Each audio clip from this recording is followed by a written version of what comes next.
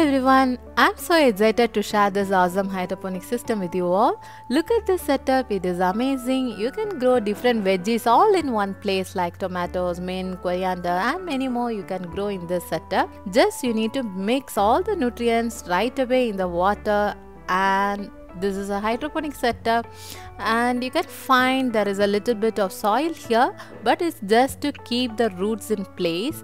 That's all. So even if you don't have much space, you can still grow your own fresh veggies at home. Having fresh food, chemical free food grown right by you is healthier, is simple, and it stays so much better. I absolutely love this setup, and I think you will too. If you want more videos like this about smart farming and growing fresh veggies at home, don't forget to subscribe and stay tuned.